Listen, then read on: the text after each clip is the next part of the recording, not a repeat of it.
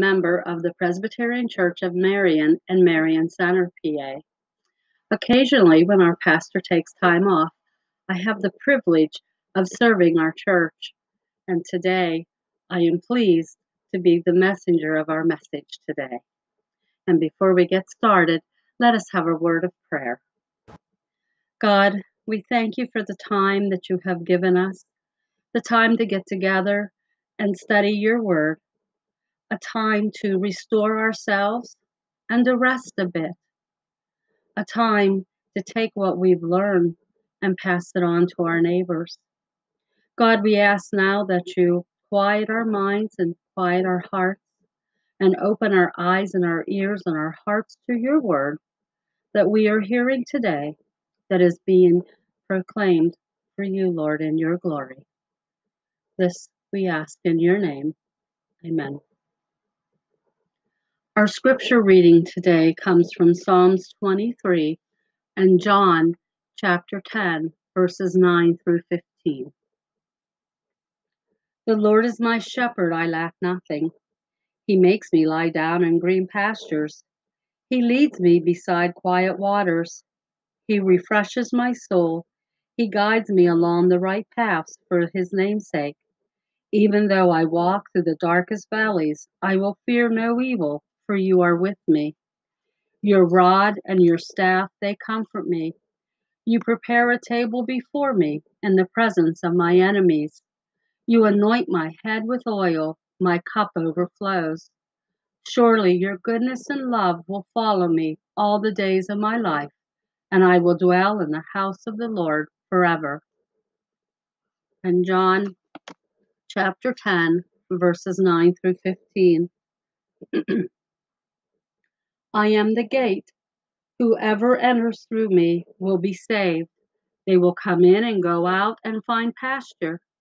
The thief comes only to steal, kill, and destroy.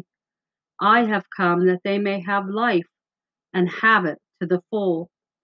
I am the good shepherd. The good shepherd lies down his life for the sheep. The hired hand is not the shepherd and does not own the sheep. So when he sees the wolf coming, he abandons the sheep and runs away. Then the wolf attacks and the flock scatters. The man runs away because he is a hired hand and cares nothing for the sheep. I am the good shepherd. I know my sheep and my sheep know me, just as the Father knows me and I know the Father. I lay down my life for the sheep. The word of God for the people of God. Now, Psalms 23 became a popular verse in the 20th century to be read at funerals. This scripture was written for comfort and confidence in God. These words stood true back then, and they still stand true today. No matter where we may be in our lives, these words provide comfort and security to us. Psalms 23 not only gives us a sense of comfort, it glorifies God, giving him praises and thanksgiving for providing to us our basic needs and protections. I recently read a book written by W. Philip Keller titled A Shepherd Looks at Psalms 23. Mr. Keller was a shepherd, and his writing compares the shepherd's love and care of his sheep to the loving care that God provides to us. And it also shows the ways that the sheep respond to their shepherd and rely on him just as we do our shepherd. I did not realize how much we have in common with sheep until I read this book. Mr. Keller begins his writings by stating that the sheep are one of the most neediest farm animals that there are. That statement alone points directly to us, in my opinion. We are pretty needy. Without God in our lives, we roam around in the darkness, looking in all the wrong places for love, happiness, and contentment.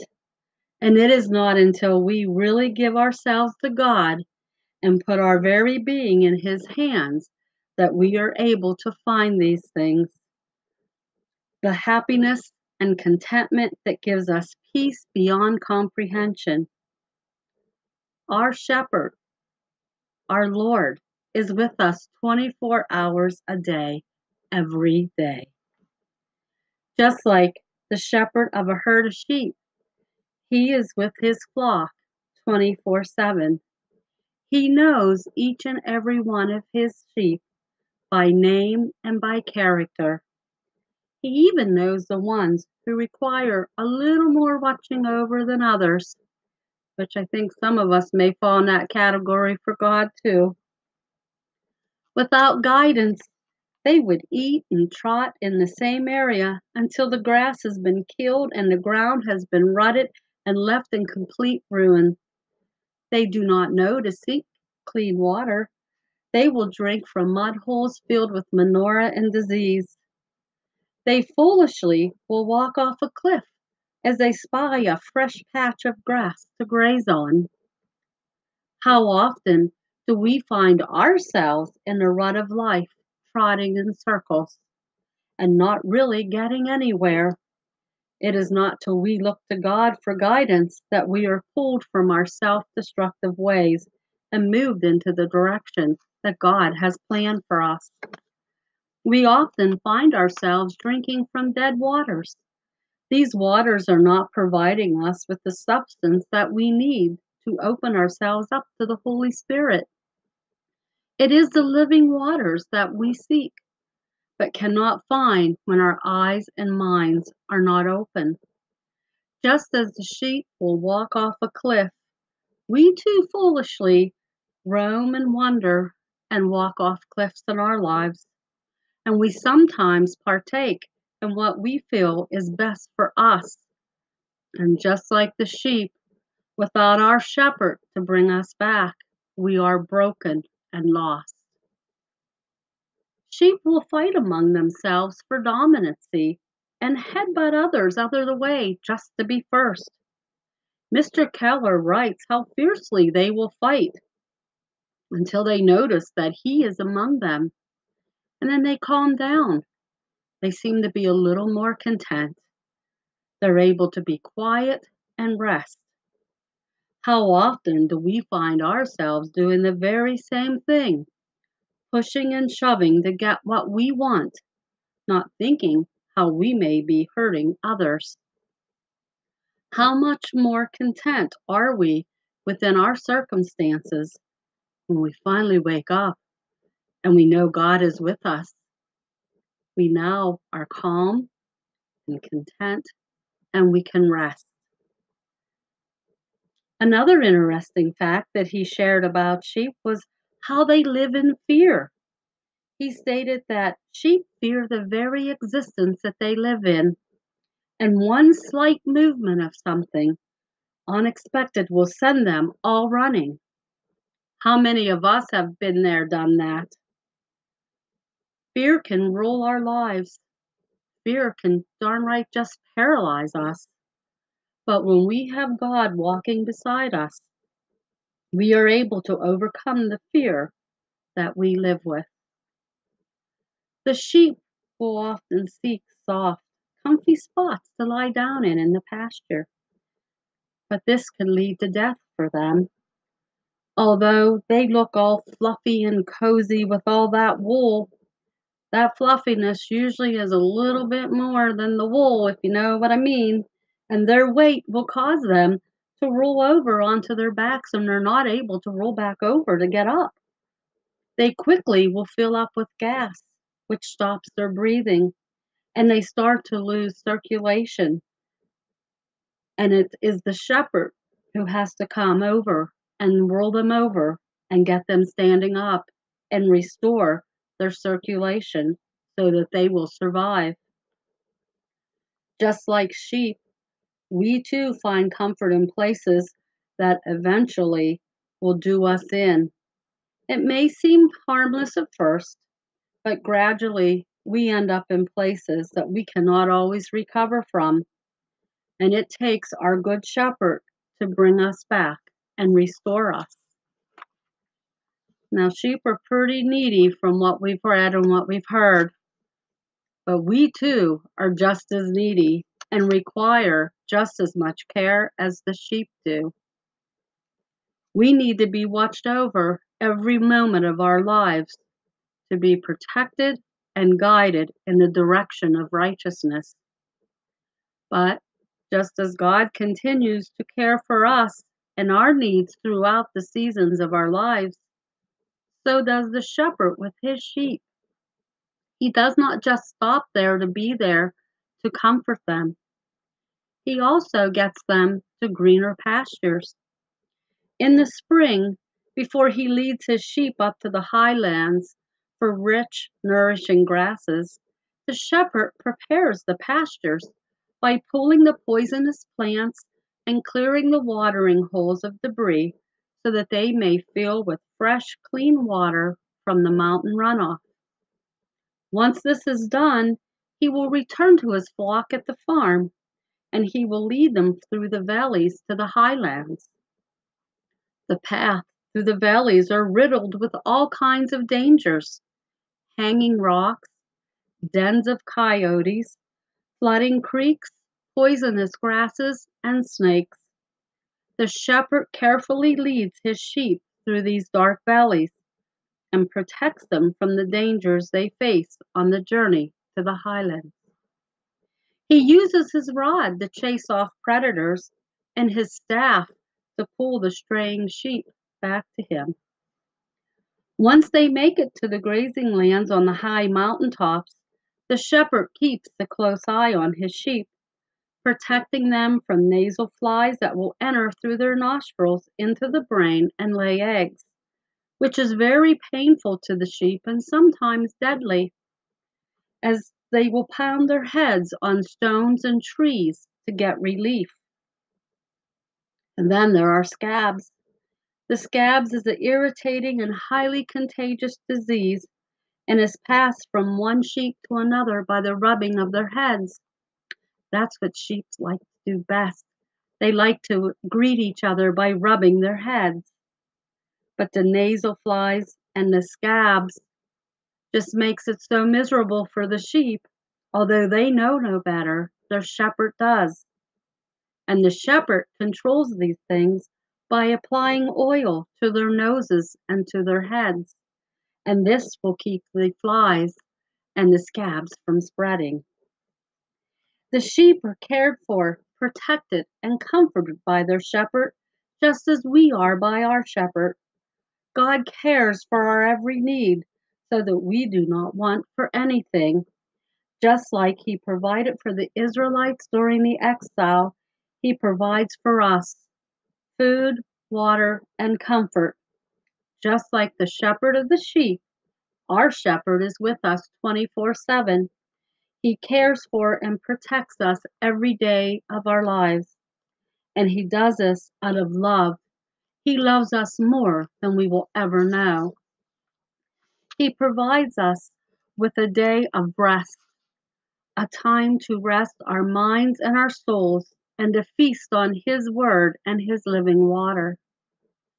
He gives us places to lie down and to be still and to listen for him.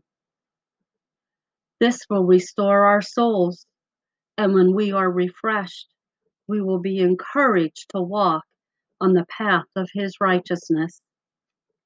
Even though we may wander off into a path of discouragement, temptations, or trials and tribulations, he is beside us every step of the way, bringing us closer to him.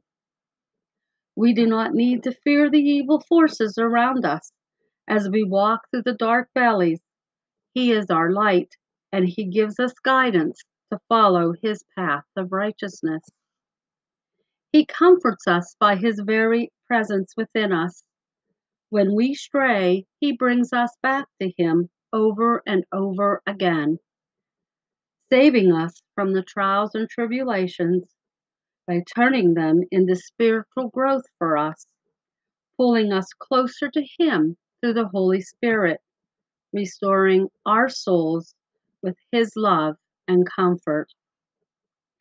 Just as the shepherd of the sheep prepares the highlands for the sheep to graze, God prepared a table for us. In the very presence of his enemies, he walked through the valley of death himself to prepare a table like no other for all of us to feast on, the table of God for the people of God. Jesus' body broken and his blood shed for us for forgiveness of our sins, so that we may have everlasting life. The table of God prepared for us, not because we deserve it, but because God loves us beyond any comprehension. God's table is prepared to satisfy our hunger and thirst for acceptance, unconditional love, comfort, and hope beyond all hope. The only place we will find this light and this peace beyond all peace and love beyond all understanding is within God. His table prepared for us, a table that is ours to partake of by accepting and believing in his only begotten Son. Just as the shepherd protects the minds and the lives of his sheep with oil, our shepherd anoints our heads with the oil of the Holy Spirit to protect our thoughts from the evil around us. Mr. Keller wrote in his book the following statement on the Holy Spirit anointing our minds. This is what he wrote. It is the daily anointing of God's gracious Spirit upon my mind which produces in my life such personality traits as joy, contentment, love, patience, gentleness, and peace. What a contrast this is to the tempers, frustrations, and irritableness which mar the daily conduct of so many of God's children. The Holy Spirit anointing our minds, taking away the tempers, the frustrations, and the irritableness, and replacing it with joy, contentment, love, peace, and gentleness.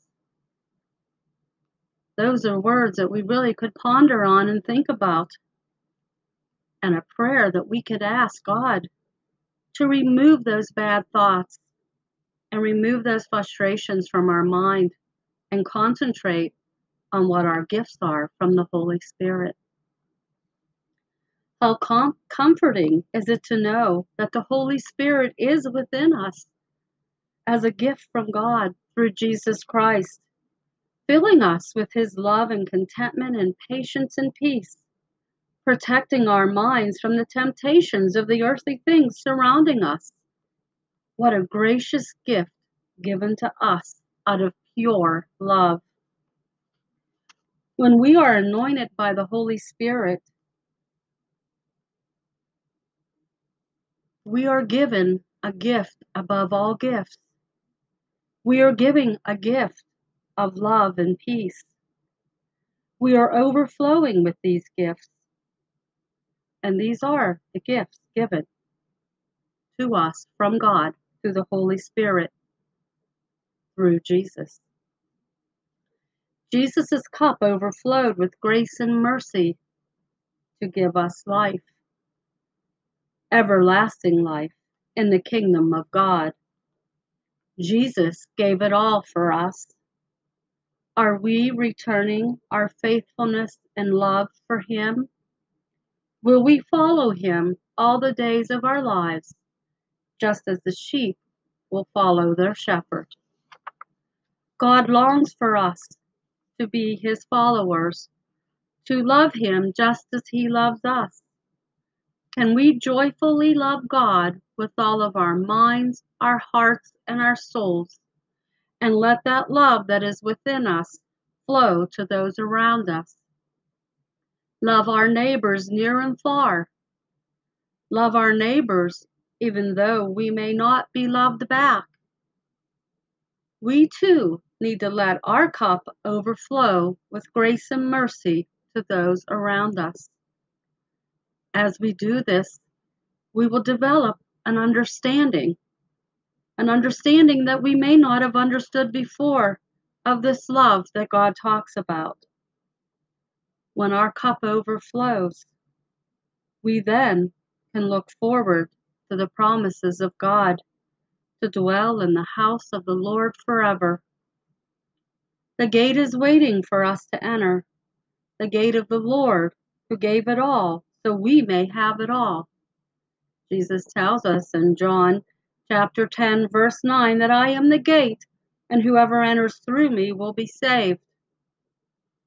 Jesus, the shepherd above all shepherds, the keeper of the gate, his arms open wide, welcoming us in. Through him we shall not perish, but have everlasting life. The Lord is our shepherd, that we shall not want. He is our provider, protector, and leader.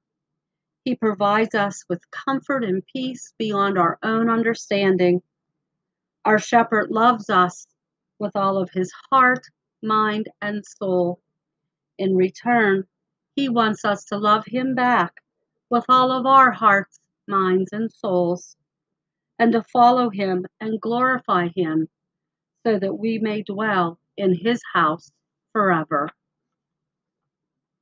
Let us pray. Dear Lord and Shepherd of our lives, we thank you for watching over us every hour of the day. We thank you for your guidance and leadership.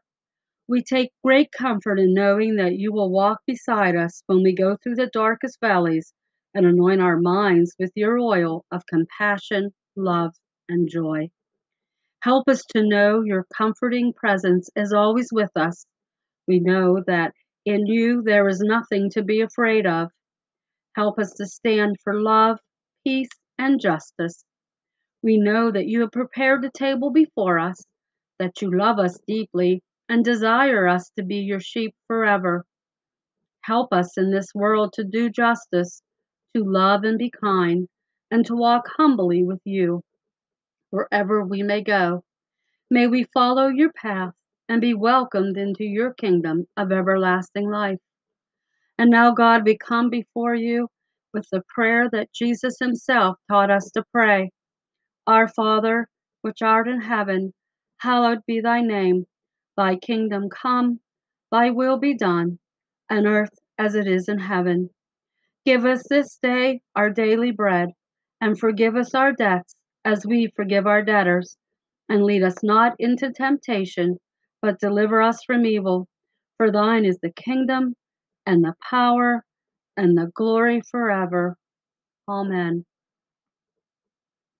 And now, as we go on with our lives and try to make some kind of normalcy out of what we're going through now with the COVID-19 pandemic,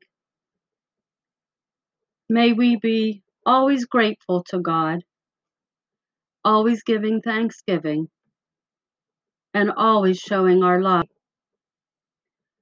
And may the God of endurance and encouragement grant you to live in such harmony with one another, in accord with Christ Jesus, that together you may, with one voice, glorify the God and Father of our Lord Jesus Christ.